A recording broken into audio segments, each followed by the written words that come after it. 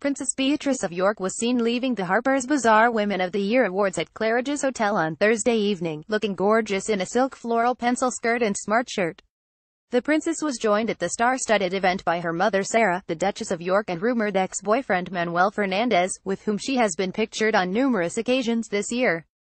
Beatrice looked super stylish for her evening out. Her navy pencil skirt had a glossy sheen and skimmed her slender frame delicately. She teamed it with a casual, loose black shirt and classic black court shoes, featuring with a pointed toe. Her trademark, luscious auburn tresses were preened to perfection, cascading over her shoulders, and her makeup was typically flawless, with fresh skin and a striking bold red lip.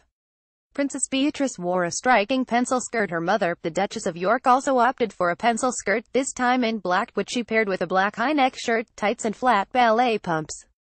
Manuel, meanwhile, looked typically smart in tapered trousers, showcasing a gentle pop of color with a pastel pink shirt.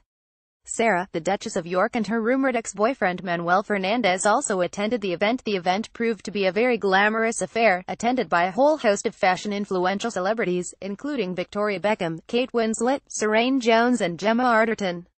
Victoria was among those honored on the night, receiving the award for British Brand, presented to her by Dr. Foster star Serene.